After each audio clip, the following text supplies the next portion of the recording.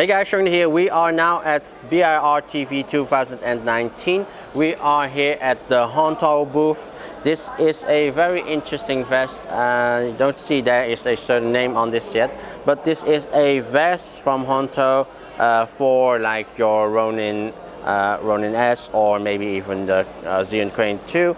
And this adds a quite interesting system because this makes it similar to using a steadicam vest, or it's basically a steadicam vest, but you're using like with a arm, the spring arm of a steadicam vest.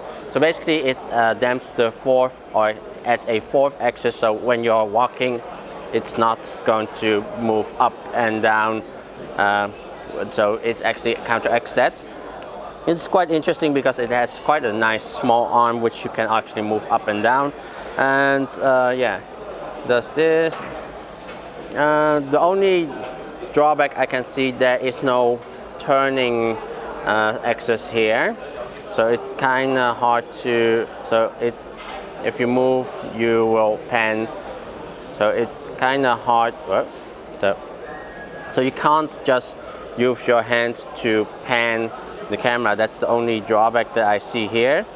But if you are used to walking around your camera, you could avoid that and use your body to pan the camera.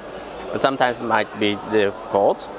Overall, it does feel nice. It is a quite compact vest. It's not has like an overall big body plate on the front. And yeah, this should be universal, adaptable to certain gimbals. So yeah, there is like a, I think maximum can handle up to 10 kilograms. And yeah, for the rest I don't know much info about it.